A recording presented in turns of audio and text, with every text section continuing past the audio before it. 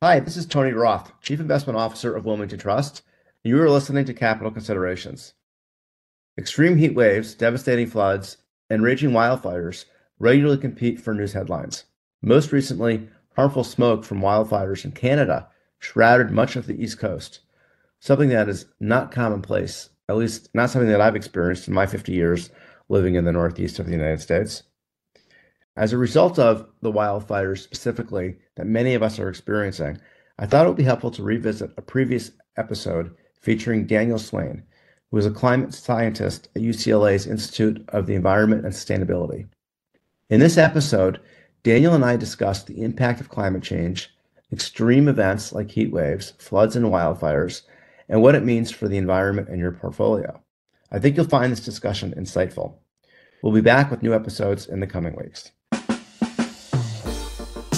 Welcome to Capital Considerations. This is Tony Roth, your host, CIO of Wilmington Trust. We've got a great episode today relative to extreme weather. And we've had a number of conversations on capital considerations in the past with global warming and climate change experts, but we've not done an episode which is going to be, I think, as focused and potentially actionable as this episode, which really focuses in on what I think of as the leading edge of climate change, which is its manifestation not as very slow incremental changes to our environment, but rather the extreme weather that's changing our lives. I just want to frame why this is so important from an economic and a fiscal standpoint. So just a few really interesting stats.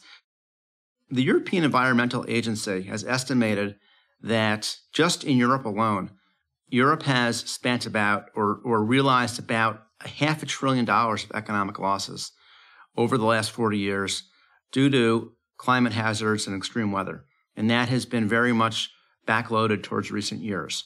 The World Economic Forum has indicated that over the decade 2001 to 2010, about $1.6 trillion globally of economic losses were sustained due to extreme weather. And in the last decade, 2011 to 2020, that number jumped from 1.6 trillion to 2.6 trillion. And then bringing things home, NOAA, which is an esteemed organization of our government, NOAA estimates that about $120 billion per year in the U.S. is the number of economic loss that we're now sustaining on average over the last few years, whereas that number was only around $50 billion a decade ago. So we can see not only the impact of these events, but the accelerated impact of these events. So that's what we're going to talk about today. And I think it's an episode that is going to be fascinating, alarming, but also important. I'm really excited about our guest. Dr. Daniel Swain is a climate scientist at UCLA's Institute of the Environment and Sustainability, focusing on the dynamics and impacts of the Earth's changing climate system. His recent work seeks to understand the risks of extreme weather, such as droughts, floods, wildfire, and a warming climate. Hurricanes, too. You can find Daniel on his blog, Weather West, where he provides real-time perspectives on California's weather and climate. So, Daniel, thank you so much for being here today. We're really excited to have you. Yeah, thank you for the invitation. Just want to remind our listeners that Wilmington Trust is nonpartisan, and we're not taking a stance on issues that are maybe highly charged for listeners. We're trying to understand the world in which we live the best we can and to relate those observations and insights to how we manage money for our clients. I think the place to start is to really drill down into this distinction between general climate change and one aspect of climate change, which is this accelerated experience of severe weather. How do you think about that distinction, and why was that so important to you in your focus as a scientist in your work? I think it's a good question because when we talk about climate change, we often hear about these fairly global or vague numbers and targets and statistics. We hear about 1.5 or 2 or 3 degrees Celsius of global mean warming, or we hear about sea level rise, or we hear about changes happening at the end of the 21st century. And all of these can sound a little bit fuzzy. And I think one of the challenges of communicating as a scientist communicator, my job is both to do the research and to have these kinds of conversations about climate change, is really bringing home the fact that a lot of the reasons why we care about climate change are actually not the top line numbers that we're used to hearing about in newspaper headlines What actually causes a lot of the harms associated with climate change isn't this relatively incremental warming itself. Instead, this incremental global warming is a heuristic for the other changes that seemingly incremental global change brings about much more dramatically at the local and regional scale. So the reason why it's such a big deal that the Earth has warmed at this point about 1.3, 1.4 degrees centigrade, depending on how you measure it, as a result of human activities, that sounds like a small number, except that that's a geologically enormous number. On the timescale of a century, the Earth just doesn't change that quickly. But it is now because of the human emission of greenhouse gases. And what that 1 and some odd degrees of change so far has already brought about is a significant increase in the occurrence of certain types of extreme weather events. So we're talking extreme heat waves, extreme downpours, certain types of extreme storms in certain regions. And that's where a lot of the damage has come from at this point. Whereas if we've already started to see the significant increase in extreme weather events at our present level of warming, and we're on track to double that, and some of these impacts from that relatively incremental linear warming are themselves not linear, then we're in for a heap of trouble.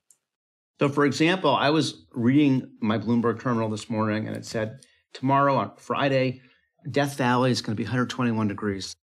Well, why do I care? I mean, so there's some really rugged animals like scorpions running around that are going to just, hide under the rock for the day. But then I think about, well, places like Powell and like Meade are drying up and there's not enough water. That's all connected, right? The reason why we care about these extremes, even when the extremes are only a little bit greater than things we've seen in the past. So this often happens during extreme heat waves, for example, where you hear that something is a record high temperature for the date, for the month, or maybe, for the whole region. You might exceed the previous record by a degree or two. And you might say, well, what's the difference? It's just an extra degree or two. But the problem is that human systems, human bodies, first of all, have a certain range of tolerance to extreme events. Ecosystems are adapted to a certain range of temperatures or precipitation or humidity conditions. And sometimes modest and temporary excursions outside of that preferred or adapted range are okay for the human body or okay for ecosystems. They are relatively resilient and they can bounce back from that.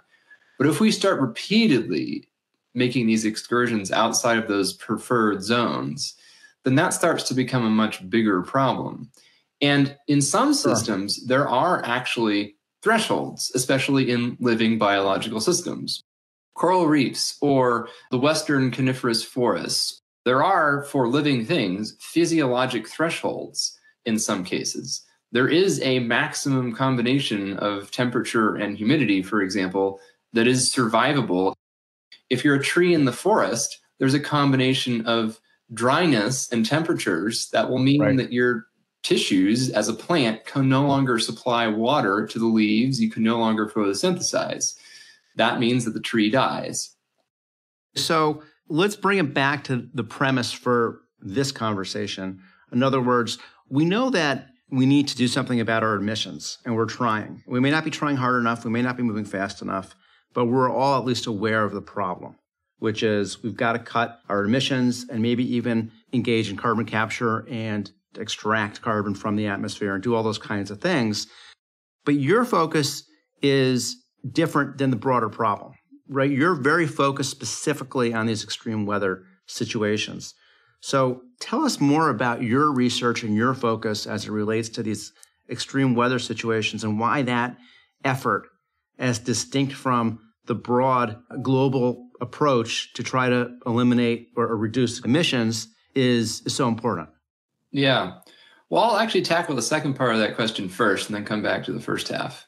We often hear about the difference between climate mitigation, which would be anything that reduces the amount of global warming that we actually see or reverses it. So that would be emissions reductions, eventually bringing emissions to zero, carbon capture, those kinds of things. Climate adaptation, on the other side of the spectrum, is sort of adapting to the climate changes that have already occurred, which are substantial, and those which we know are either inevitable or likely to occur. And often these two things are sort of framed as being in opposition to each other. And I think that's an enormous mistake, because they really exist along a spectrum of climate solutions, and we really have to be doing a lot of both. We can't adapt our way out of climate change, because if we don't do enough mitigation, the problem will be so big that it will be so massively expensive and complicated to engage in adaptation that we won't be able to do it in the way that we want. On the other hand, if we only focus exclusively on mitigation, on bringing emissions to zero immediately, then we will kind of miss the fact that we're already starting to experience increases in risk from the warming we've already seen. And because we aren't going to bring emissions to zero overnight, and there will be some additional amount of warming, we won't be adapted to those further changes in climate that are essentially inevitable. So my usual language here is just to really emphasize that we really need to be aggressively pursuing both climate mitigation and climate adaptation simultaneously.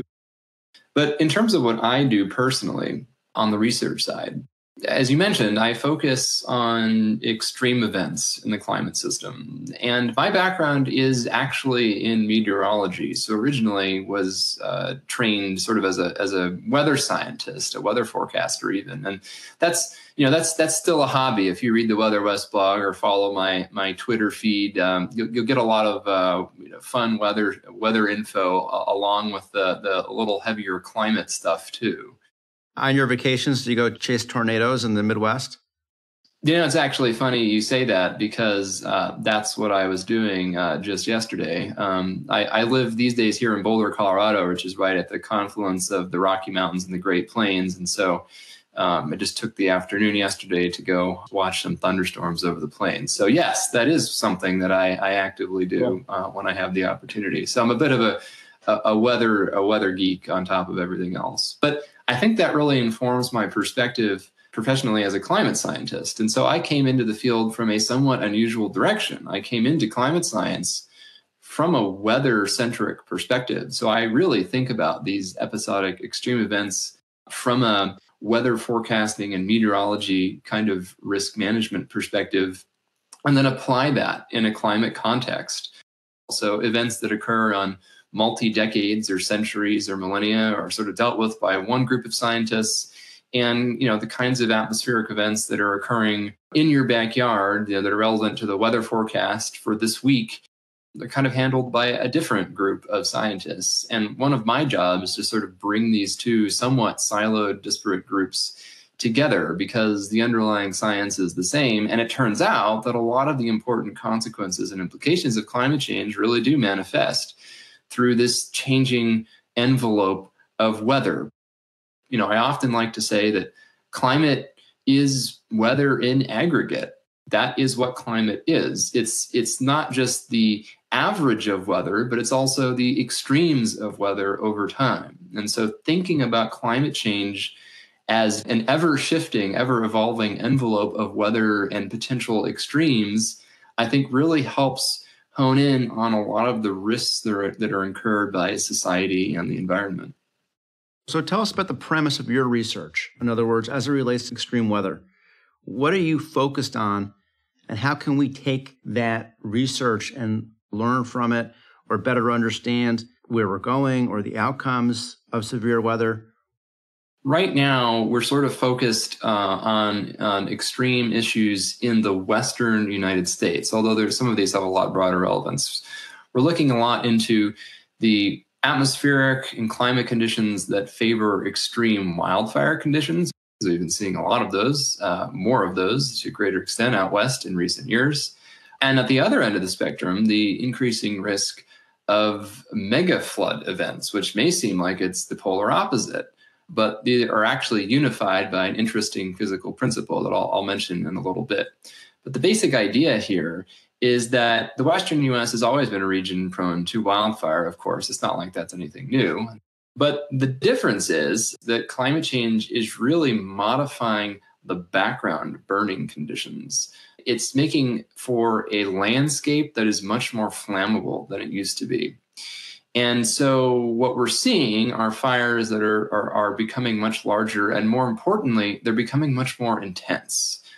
So it's not so much that fire itself is the problem. In fact, if you talk to ecologists, they'll point out that fire in many ecosystems is a necessary and healthy part of those ecosystems at a certain level of frequency and intensity. But the problem is now we're pushing wildfires well beyond those preferred intensity, frequency sort of envelopes. So that's sort of the motivation for looking at the changing climate conditions that increasingly favor these extremely dry conditions that are even drier than the very driest conditions that we ever saw in the 20th century. And, folks often say, well, sure, if precipitation decreases, it gets drier, but that's actually not the main factor that's driving a lot of this. And somewhat counterintuitively, the dominant effect is actually the direct effect of temperature and how that's increasing the evaporative demand of the atmosphere. So in other words, even if you had no decrease at all in precipitation, but you had a substantial increase in temperature, as we've seen in a lot of places, that essentially increases what's known as the vapor pressure deficit in the atmosphere. You can think of it as the propensity of the atmosphere to act as a giant sponge and extract lots of moisture out of the soil, out of plants, out of bodies of water. If you think of the water balance as a supply side and demand side, the precipitation is the supply side. But if the demand side is increasing and the supply side is staying the same, you've got a problem because they're no longer in balance. And that's the primary thing that's going on out west and driving this increase in wildfires. Then can I infer that really the point of the research that you're undertaking is, yes, I think probably in the immediate to understand the dynamics of these weather systems better that are giving rise to these severe outcomes, but in a way to corroborate the linkage that exists between broader climate change and these severe weather events. In other words, we can all sit back and look and say, oh, there's more fires in California, there are bigger hurricanes. It must be the consequence of a warmer planet, climate change. But from a scientific standpoint, actually establishing the causal relationship between the broad climate change and the severe outcomes in our existential weather is something that's important to establish. And that's what you're doing. Do I have that right, or am I missing something? Yeah, that's definitely a big part of it. I mean, it's one thing to observe things changing over time, and it's another to infer causality. We do need to know why things are changing. And this becomes practically important because in a lot of cases, some of the changes are actually counterintuitive. One that's, relatively near and dear, for somebody who works with drought and wildfire on the one hand, but also the risk of extreme flooding on the other, is you might think that a region that is seeing a big increase in water scarcity and drought and wildfire would not be seeing a large increase in the risk of a big flood event. But in fact, the exact opposite is true in most of the West, and especially in California, where we actually find that there is likely to be a very large increase in the risk of extremely severe flood events. In fact, we're currently working on a project called ArcStorm 2.0. It's a modern update of a previous hazard planning contingency scenario for the state of California, looking at what the consequences of a mega flood would be in modern California. We haven't seen one in the past century or so. In the period when all of California's modern infrastructure and industry and urban areas have developed. And so the exposures are potentially dramatically higher, and we don't have a recent memory of it, especially because there's so much focus on drought and water scarcity and fire. There's been less focus on the opposite end of the spectrum, and yet our own research shows that very much is a risk that's increasing, but in the background.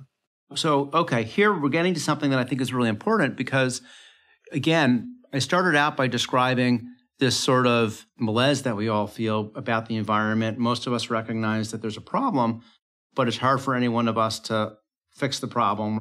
But what you're describing, Daniel, is that I'm going to put it in my words, you tell me if this is correct. There are what we might call as gray swan events. There are events that haven't occurred yet necessarily, but we can see them coming due to the work that you're doing and potentially prepare for them.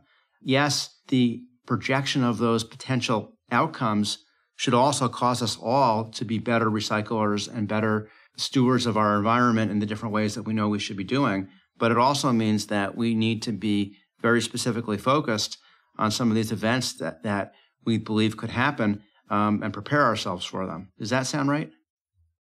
Yeah, I mean, let me make it really concrete by means of sort of extending the specific example about the risk of a mega flood in modern California.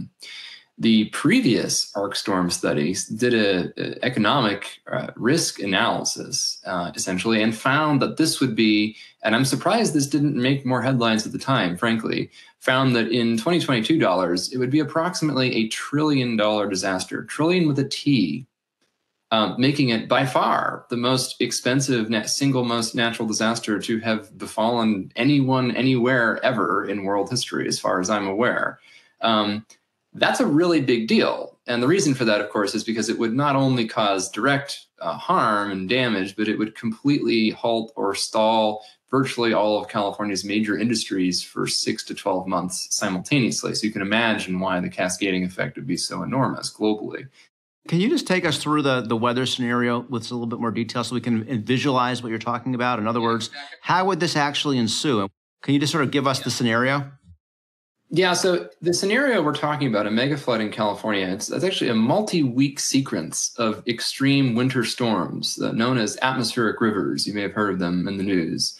But this would be a particularly prolonged sequence of particularly wet and moist atmospheric river storms. And it's sort of modeled after something that actually happened, the Great Flood of 1862. At the time, though, only about 400,000 people lived in California. Today, there's 40 million people living in the same region that 400,000 lived at the time. California is much more flood vulnerable than a lot of people realize. The second most flood vulnerable city in the country, behind New Orleans, is Sacramento, the state capital. Los Angeles and San Diego, most of those metro areas, as dry as they often are, they exist on floodplains. Major floodplains that drain very steep mountains that can capture a lot of water and send it downhill at high velocity very rapidly. Today, some of California's major cities that, if you're outside of the region, you probably don't hear as much about, are in the Central Valley, home now to millions of people and a significant portion of the nation's agriculture. So we're talking about, most of the agricultural regions, most of where a lot of people live, the movie industry, and even in the San Francisco Bay Area. There's, of course, lots of hills, but the Bayfront, most of the major tech industry is right along San Francisco Bay, which would flood many of these facilities. Google is just separated by a 6-foot levee from San Francisco Bay. It's right on the waterfront, for example. So Daniel, so you're a scientist, you deal with data. So what does your data suggest the probability of this event occurring? And I know there's lots of other kinds of events. You're just giving us one example. What's the probability in your mind, based on your data, that this could actually happen, let's just say, in our lifetimes? We sort of directly addressed this in a study a couple of years ago, came out in 2018, and we found that between about 2020 and 2060, so over just a 40-year period, so that's that's not an absurdly far in the future, about a 50-50 chance of a modern recurrence of that magnitude of an event in California. And that's higher, significantly higher than it used to be. And this is sort of the crux of what I'm trying to emphasize here. This is not something that was impossible before climate change. We know it's not because it already happened in 1862. So clearly, you don't have to invoke climate change to be concerned with this level of hazard. But the difference is that when it happened in 1862, it was probably something that really would have happened only once every 100 to 200 years. And indeed, it hasn't happened since 1862. But the problem is, with climate change, that's dramatically raising the background odds. But the question is, how much more will it raise the odds? Because currently, we have some preliminary data suggesting that the risk has probably already doubled from the global warming that we've already seen, but that would still make it a pretty rare event. But if we double it again, or triple it over the next few decades, as appears possible, then that's really going to make it something that is almost an inevitability on relatively short timescales over just a few decades. So we go from something that, if we get lucky, would only happen every couple hundred years to something that's almost certainly going to happen in our lifetime, depending pretty importantly on how much warming there actually is, which sort of gets back to this idea that it matters very much how successfully we mitigate climate change by slowing it down and eventually stopping it. But it also matters how much we prepare for these events, from a risk perspective, because we know it could happen anyway. And that's what I want to ask you. So let's say that we had a crystal ball and we knew it was going to happen in 2060, in roughly 40 years. And let's further assume we could spend $1 trillion after the event, or maybe we could spend $100 billion today, which even on an inflation-adjusted basis would probably end up being a relatively small fraction of the harm, to try to significantly mitigate the damage that's going to be caused when this occurs. How would we spend that money? Are there different actions we could take from a risk management standpoint to try to prepare ourselves to really minimize that economic loss that you're describing? Often you'll hear, we need stronger, taller levees and bigger, stronger dams. And in a lot of cases, that just isn't going to be adequate. There's no way we can necessarily build ourselves out of this. Yes, it definitely makes sense to make sure our levees and our flood control structures are as resilient and robust as they possibly can be. And that's going to require substantial investment unto itself. But some of the most effective solutions, and this is sort of a metaphor for lots of things in climate change, are to let nature do its thing in a controlled way. So you've heard about controlled burns and prescribed fire from a wildfire perspective, reducing the risk of catastrophic fires by introducing beneficial lower intensity fires to clear fuel and improve ecosystem health. Well, there's a similar analogy in the flood world, where instead of trying to constrain rivers ever more by building taller or narrower flood control channels, you actually widen those channels. You do levee setbacks. You let the rivers meander. You set aside certain areas to flood, knowing that you can't prevent everything from flooding, but you might be able to protect your most important stuff from flooding. Critical infrastructure, or downtown areas, hospitals, major power plants, things like that. Critical transportation arteries. If you can protect those, then you actually mitigate most of the worst harms in an event like this. And so you couldn't imagine designing a system where you let some areas flood on purpose to save the other regions. And there is a precedent for this working. The YOLO bypass is what has protected Sacramento, for example, for at least in the 20th century, and early 21st century, from serious flooding, because it allows a broad 20-mile wide stretch of mostly agricultural land to flood when the river's high, and that keeps the pressures off the levees that protect the state capital, for example. So some of this is investing in the right kind of infrastructure to allow nature to take its course. But a lot of it is, if I'm hearing correctly, is just being cognizant in our planning that these are likely events, so that when we build the next incremental hospital, as nice as the view may be from the recovery room to see the water next to you, if we set the hospital back 5 miles, we wouldn't have an economic loss when the flood occurs, because the hospital wasn't built in a place where we should have known there would have been a problem. And it wouldn't actually cost us any more. Yeah, right. That's one of the major reasons why the costs of disasters are increasing so much from an economic perspective. In some cases, yes, we are seeing more extreme physical hazards, but in a lot of cases, the costs would be increasing anyway, because we keep building more homes, more structures, putting more people directly in harm's way. This is true along a lot of the world's coastal regions. They're susceptible to hurricanes and storm surges. We keep building more homes in river floodplains. There's all sorts of developments out west right now going up in the absolute highest fire risk corridors. So you don't seem to have learned that lesson yet. There's lots of conversations about it, but historically we've done a really bad job at preferentially putting a lot of value directly in the places where it's most likely to wash away or burn up. So this is fascinating. Now, let me ask you, Daniel, we tend to be very ethnocentric or localized in our perception of the world. If you could go anywhere, where would be the most active, fascinating place to drop you to study the manifestation of climate change as severe weather? Because it seems to me, given my micro view from as an American, that it would be right where you are. That our west coast and our east coast, fires, hurricanes. Maybe I'm just not listening to the news everywhere else in the world. I don't see any countries that are really taking it on the chin like we are. Yeah, I mean, I think part of it is, as you mentioned, there is some centrism, media centrism. Even the global media even has a bit of a U.S. focus a lot of the time when it comes to these sorts of things. And there's a little bit of insularity in this sort of understanding. I mean, it's not as if the U.S. is in any way unique in terms of the exposure or the kinds of changes that we're seeing from an extreme climate perspective. But they're just much better studied and publicized here.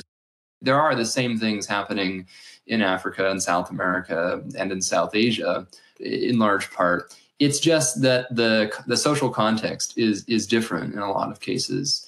So we don't hear about them as much and the consequences can be different.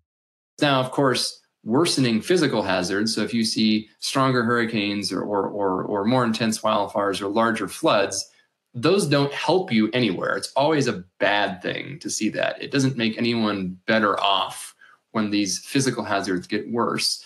But you can really offset or mitigate or even reverse some of the risks by being smart or by, in some cases, unfortunately, it's a matter of being lucky where you are in the world. Some places there isn't enough wealth, there aren't functional governments, or there aren't opportunities to have that level of resilience that we have in the US and that much of Western Europe has and Australia has. For me personally, the Western North America, given my focus on fires and floods, there really is no better place to be looking at these sorts of things because it is a global epicenter, certainly, of the changes in wildfires. One interesting thing you don't get in the Western U.S. are some of the changes that are going on in the Arctic, which are incredibly dramatic and shocking. I mean, even as a scientist, I think it's fair to say that the changes we're seeing in the Earth's, in the northern hemisphere polar areas are incredibly large and incredibly rapid from a geophysical. And that relates to lots of things. I mean, it affects the immediate ecosystem. Polar bears don't have enough food, the way the whole hierarchy of the ecosystem works. But you also have that may be the principal locus, if you will, of sea rise, right? With those glaciers melting. And so that all comes back to affect all of us around the planet. It's all interconnected. It is. And what happens in the Arctic, it's now a sort of a joke, but not really a joke in the geophysical community. What happens in the Arctic doesn't stay in the Arctic. I mean, literally, that's true on two really important levels. One, the warmer it gets in the Arctic, and the Arctic is warming 2 to 3 times faster than the rest of the world. So, we're globally at about 1.3 degrees. The Arctic is already about 3 or more degrees of warming so far. So they've warmed much faster. And that's Celsius again, right? Yes. I know it's always a little bit difficult to context switch between the science. But the point is, as the Arctic warms much faster, 2 to 3 times faster than the rest of the world, not only is that obviously inducing profound changes in the ecosystems up there, but it also means that as wildfires march northward in the Arctic, so we're seeing wildfires much further north and with much greater intensity and severity than we used to see at these very high latitudes, that's emitting a lot of carbon back into the atmosphere. So it's actually causing even faster global warming. We're seeing the permafrost up there thaw. And as the ground is no longer permanently frozen, we're seeing all sorts of soil microbes start to pick up their activity and start to generate methane, which is, you guessed it, another greenhouse gas. So the more the Arctic warms, the more that we warm at our latitude. And there's some other changes too. There's emerging evidence that some of the fact that the Arctic is warming faster than the rest of the world, long story short, a lot of the world's weather is driven by temperature differentials. Well, if one place is warming faster than other places, you're affecting that temperature differential for the rest of the world, which means that you may be affecting weather patterns in the rest of the world.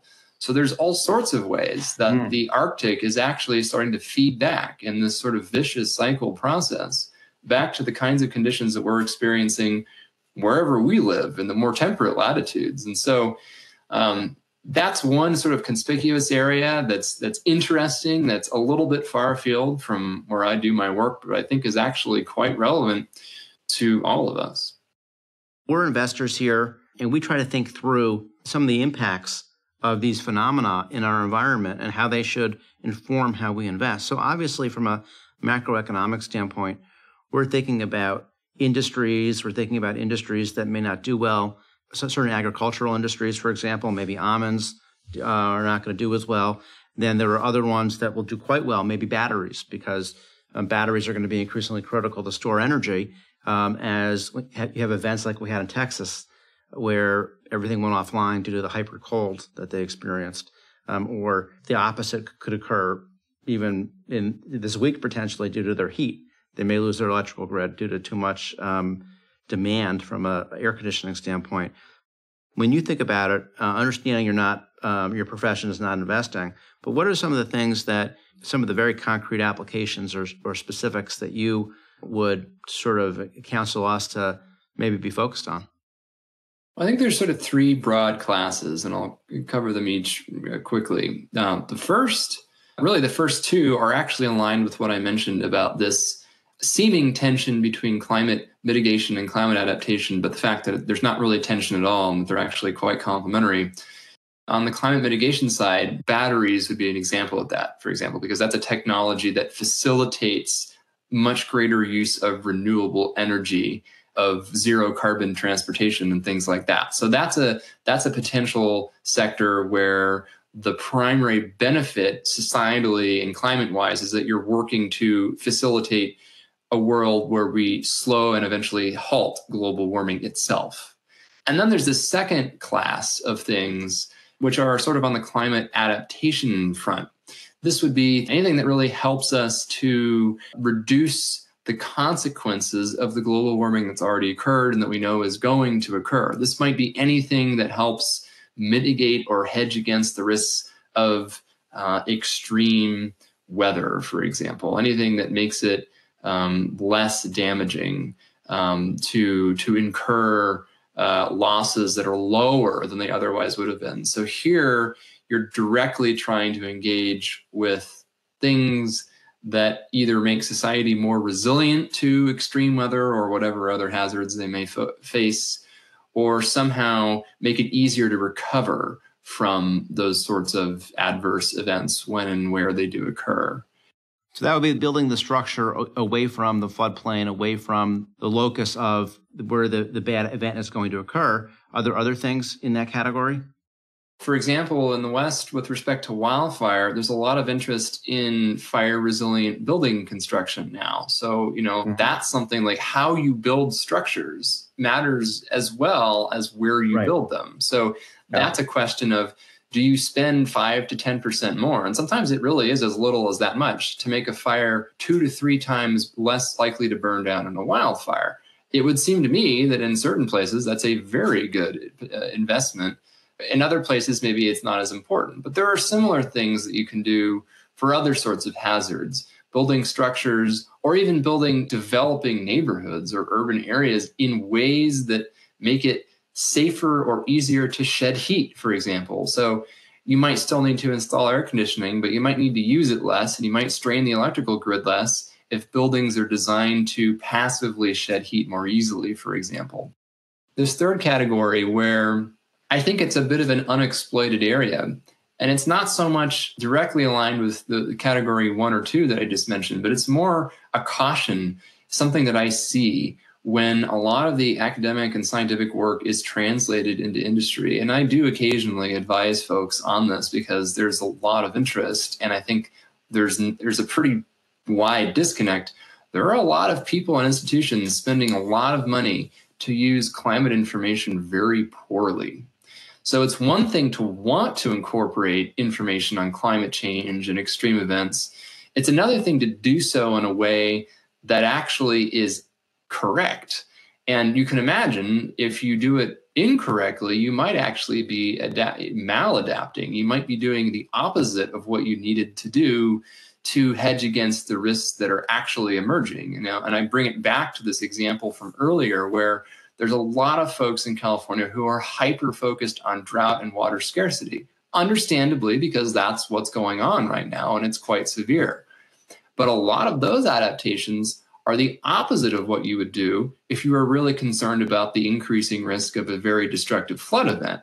And so what I've been counseling people to do in that context, for example, is how to engage in infrastructural or personal, professional, institutional investments that can accommodate both, where you are increasing your resilience and hedging against water scarcity, but you're doing so in a way that doesn't increase your exposure to floods, for example, or maybe even actually makes it so that you can hedge against both at once. And this is sort of coming back to this idea that you can design, at least at large scales, you can design systems that bank water in the dry times by allowing regions to flood during the wet times. And so that both reduces your risk of flood damages when it's really wet and gives you an extra supply of water when it's really dry.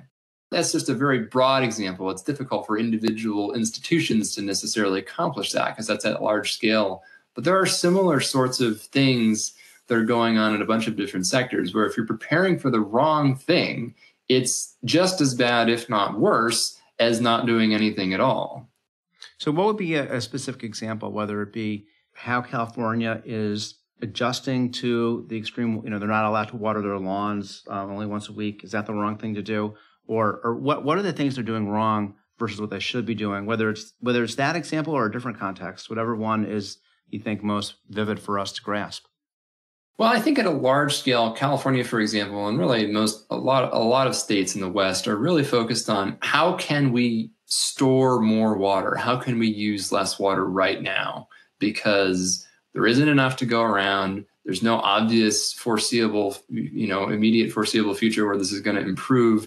So there's this very myopic focus on we need more water. We need to find ways to store that water and ways to use that water more efficiently. Using that water more efficiently is always a good idea. I don't really think there's downsides to that. But let's try and store more water in more places. This is where there are potential downsides that I think are being missed and potential opportunities that are sort of being neglected because of this focus on. And so, for example, right now, in California, there's a lot of use of groundwater pumping for agriculture. A lot of the aquifers in California are running dry, essentially, because there's no longer surface water in the reservoirs to supply to agriculture. So individual well drillers are just sticking a bunch more straws in the ground, essentially, and sucking out that ancient water that out of these aquifers that is not easy to replace. Once you get rid of that space in the aquifers, it doesn't necessarily come back. So it's a non-renewable resource. But you could imagine that if you were thinking about drought and flood at the same time as hazards that are both increasing over time due to climate change, you might think, okay, well, if it's going to be drier most of the time, but occasionally much, much wetter in these episodic destructive bursts, is there any way we can harness those otherwise destructive huge pulses of water to sort of hedge against the drought risk? Can we essentially bank that excess water underground on the random occasions when it is available? And the answer is yes, if you design a system that can actually direct those floodwaters to places where they're going to recharge the aquifers. You won't be able to do it every year, but when the opportunity arises, it's an incredible opportunity to suddenly just erase 5 or 10 years of water pumping during a drought. And simultaneously, you get to say, well, we saved the city of Sacramento from flooding because all that water went somewhere else. Oh, look, now we're set for the next drought too. But that isn't going to magically happen. We currently do not have the systems to make that happen. It's very likely that if this very big flood event were to occur next year or in the next decade, for example, that it would cause huge devastation in the meantime, and then we'd be right back to drought 2 years later, and we wouldn't have really gained anything from it. So it's a question of time horizons and thinking holistically about the whole spectrum of what's possible. Well, we have to end. It's been fascinating, but the thing that to me, and I'm not sure I really got here until the end of the conversation, Daniel, but the thing to me that was really powerful about this conversation and has really changed my perspective on climate change is that the major geopolitical dialogue is focused on mitigation. It's focused on mitigation specifically of emissions into the atmosphere, and that's going to be critical to the future of the planet. But there's so much we could do from a adaptation / preparedness standpoint that I wasn't really aware of. And that, it takes some fortitude to take the money out of the bank and spend it today in order to be in a much better position when that extreme event occurs later. And it could be something really obvious, like putting the right barrier in front of the Hugh Carey tunnel that feeds New York City, which flooded disastrously during Hurricane, I think it might have been Sandy. Or it could be something that's much more subtle and requires sort of the science that you bring to the table with your colleagues to understand, how do you actually divert the potential floodwaters into the aquifers. But having that perspective is, I think, going to be so important for us as we move forward as citizens and stewards of the planet, but also as investors. Because when we think about mitigation, we have thought a lot about things like battery technology, and we take that into account in our portfolios. I'm not sure that we've been as sensitized to kind of the infrastructure needs that may be coming down the pike over time to make us more prepared and to adapt to the climate change itself. So for me, that's been a really fascinating eye-opener from our conversation today. So thank you so much for being here. It's been just great.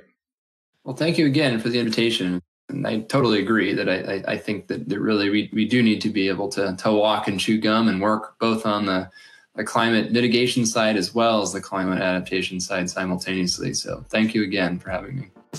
I want to let everybody know that we're going to take about a 3 or 4 week break in our cadence of developing and producing podcasts for a bit of an early summer break here. So with that, thank you again, Daniel, and I wish all of our listeners a wonderful day. This podcast is for educational purposes only and is not intended as an offer or solicitation for the sale of any financial product or service or recommendation or determination that any investment strategy is suitable for a specific investor. Investors should seek financial advice regarding the suitability of any investment strategy based on the investor's objectives, financial situation, and particular needs. The information on Wilmington Trust's capital considerations with Tony Roth has been obtained from sources believed to be reliable, but its accuracy and completeness are not guaranteed. The opinions, estimates, and projections constitute the judgment of Wilmington Trust as of the date of this podcast and are subject to change without notice. The opinions of any guest on the Capital Considerations podcast who are not employed by Wilmington Trust or M&T Bank are their own and do not necessarily represent those of M&T Bank Corporate or any of its affiliates. Wilmington Trust is not authorized to and does not provide legal or tax advice. Our advice and recommendations provided to you is illustrative only and subject to the opinions and advice of your own attorney, tax advisor, or other professional advisor. Diversification does not ensure a profit or guarantee against a loss. There is no assurance that any investment strategy will be successful. Past performance cannot guarantee future results. Investing involves a risk, and you may incur a profit or a loss. Any reference to company names mentioned in the podcast should not be construed as investment advice or investment recommendations of those companies. Third-party trademarks and brands are the property of their respective owners. Third parties referenced herein are independent companies and are not affiliated with M&T Bank or Wilmington Trust. Listing them does not suggest a recommendation or endorsement by Wilmington Trust. Private market investments are only available to investors that meet the U.S. Securities and Exchange Commission's definition of qualified purchaser and accredited investor. Facts and views presented in this report have not been reviewed by and may not reflect information known to professionals in other business areas of Wilmington Trust or M&T Bank and may provide or seek to provide financial services to entities referred to in this report. M&T Bank and Wilmington Trust have established information barriers between their various business groups. As a result, M&T Bank and Wilmington Trust do not disclose certain client relationships or compensation received from such entities in their reports. Investment products are not insured by the FDIC or any other governmental agency, are not deposits of or other obligations of or guaranteed by Wilmington Trust, M&T Bank, or any other bank or entity, and are subject to risks including a possible loss of the principal amount invested.